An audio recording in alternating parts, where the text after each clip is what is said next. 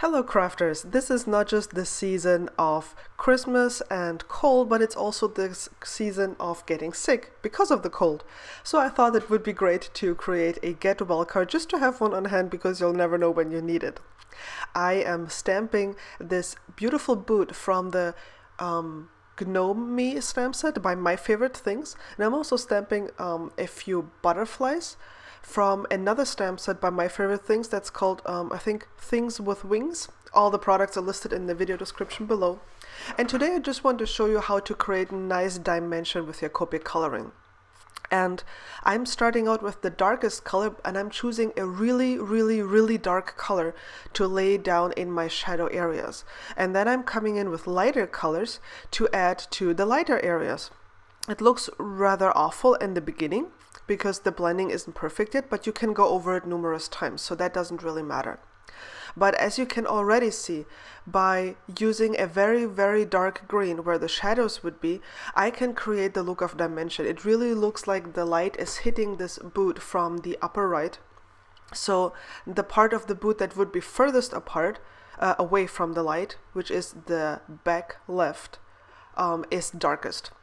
And you can see me adding some dark here, which means that the front part of the boot is a little is casting a shadow on the middle part of the boot right here. And I wasn't entirely sure how I would do these parts. That's why I left them for last. And that's totally okay to do. You don't have to figure everything out in the beginning.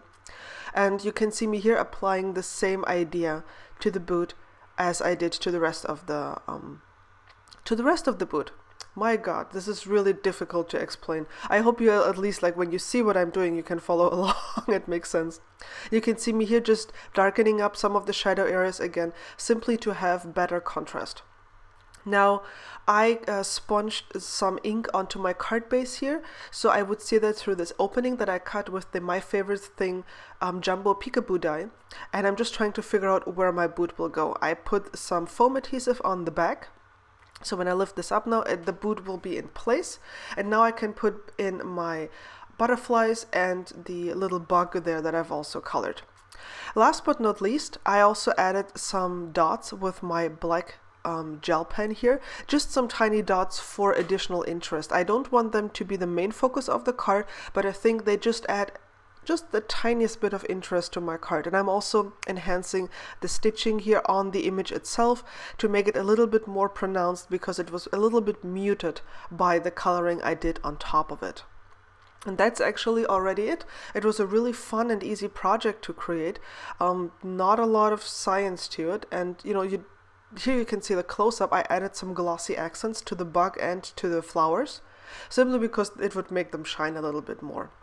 And I didn't do like fancy coloring on the leaves or anything.